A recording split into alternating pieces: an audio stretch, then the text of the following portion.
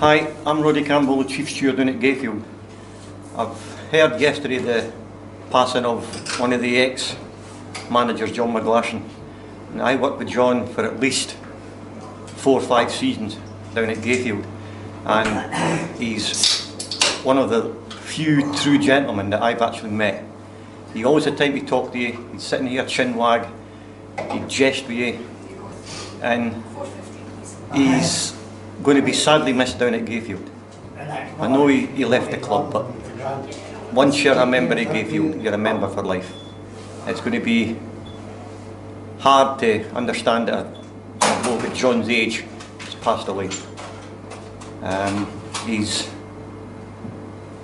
He'll always be a die-hard lefty. I know he come from Dundee, but he'll always be regarded down at this end as a die-hard lefty. Thanks. Aye, he was a great lad. I thought like John was a broad manager, a broad lad. Broad lad to speak to, didn't speak about anything. I thought the world of him. I was great. He was a good manager of our bro. Good player too. Aye. Aye, he was just a Scottish way, but that's the way. Don't forget, I'm dead now, thank you. He played as well as managed. That's right, he got his promotion. It was 1 year, we nearly got promotion. We had to win down at Derek, and I think we drew. Years later, their manager told us we should have had a penalty that day. He was manager 2005 to 2009. 4 years, a good manager. Nice lad, gentleman. He was a hard player. He looked hard, but he was really a nice lad. I think he's done a lot for the kids. Street football. I started the show street football in Dundee, and that's good. That's went from strength to strength.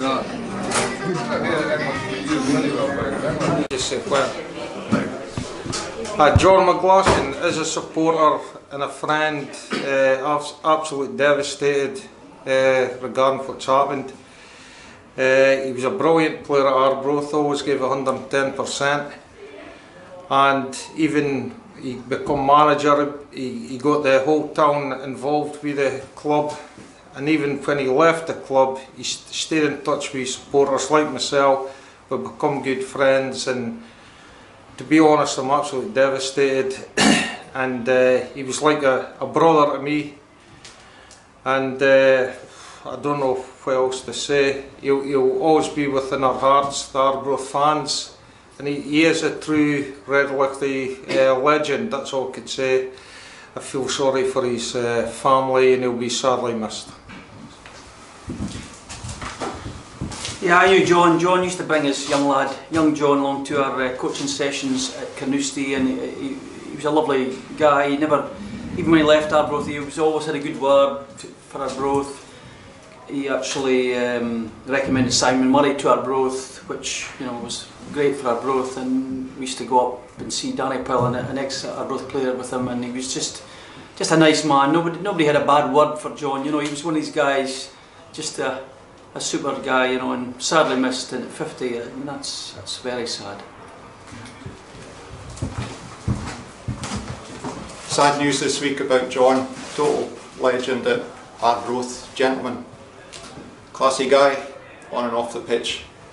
One of the good things I would say of many about John is that he came here, did a great job, things went a bit awry for him, ended up being replaced, took it on the chin, never said a bad word about Arbroath Football Club. Actually, as Hamish reiterated earlier, we wouldn't have got Simon Murray without the nod from John, so God bless him for that. He was always thinking of Arbroath in his heart, and it was a testimony of the guy that even after being sacked by the club, he never said a bad thing about Arbroath, and he's always going to be remembered by everyone. So rest in peace, brother. This is his ex-manager, Dave Beattie. Have you maybe said that? You're the one who signed John. Yes, John had come up from Rotherham United to Dundee. He signed for Dundee, and he wasn't getting a regular game, and I'd approached Jockey Scott, I think it was, and asked if we could get him on loan. He came the last 3 months of the season to Arbroath, did fantastic for us, and at the end of that season, John, we'd asked John to sign, but he wanted to try and stay full time, so he went up to Ross County. I basically got a phone call about 3 months later saying, "You still want to sign me? I'm hating it up here." And it took a bit of doing to get him, but we got him, and he was a fantastic player for the club.